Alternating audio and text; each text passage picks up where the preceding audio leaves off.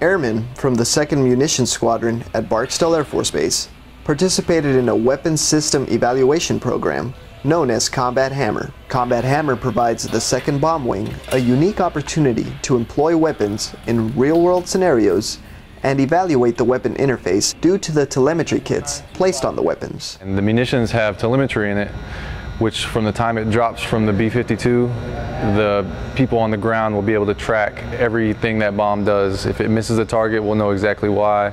If it hits the target, we'll know exactly why. We're here to help the warfighter to make any problems they have in AOR, we're here to help them with. These airmen performing a bomb build do not do anything differently because of WESUB. Their main focus is to safely build a reliable bomb. We just make sure that everything that we're doing that's written in our technical orders, all of our books, that make sure we put them together, that's correct. And if we need any changes or we could save time with anything or any money, that it gets done. The evaluators have taken notice to the excellence exhibited by these munitions airmen. So far, Barksdale has performed very well. Have had no errors, no mistakes.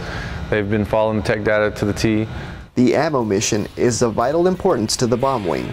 For what is a bomb wing without its bombs? My job is important because a bomb wing without bombs is just pretty much an airport. All the pilots would do is fly around all day. I'm Airman First Class Antonio Gonzalez, Barksdale Air Force Base, Louisiana.